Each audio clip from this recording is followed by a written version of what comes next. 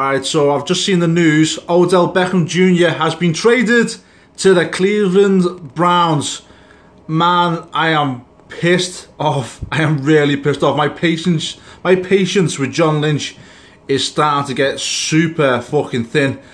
I mean, not only did you not get AB, fair enough, I stated in previous videos, I'd rather have OBJ than Antonio Brown, which is true. But it doesn't mean to say I wouldn't want to take Antonio Brown. And now not only did we not get AB, we didn't get Odell Beckham either.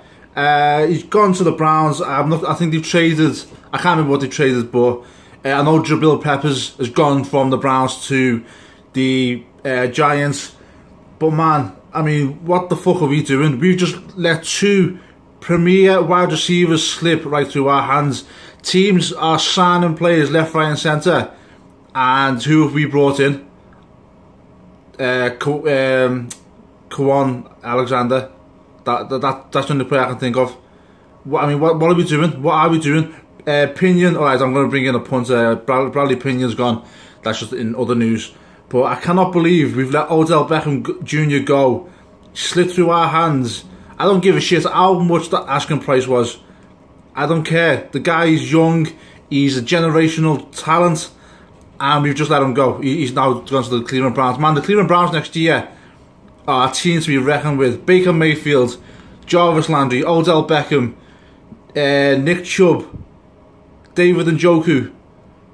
I mean, Jesus Christ. Kareem Hunt. Wow. I mean, the Browns are making a statement. The years of making fun of the Browns is long gone. It was good while it lasted.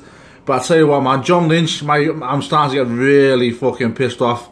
We just aren't doing enough. We aren't breaking the bank, and I don't know if that's down to Jed York being a tight ass or what. But I'm getting real pissed off with it. You know, like I said, this is my initial reaction. Once I've calmed down, I'll probably see the bigger picture. But I cannot believe we've let two premier wide receivers just go.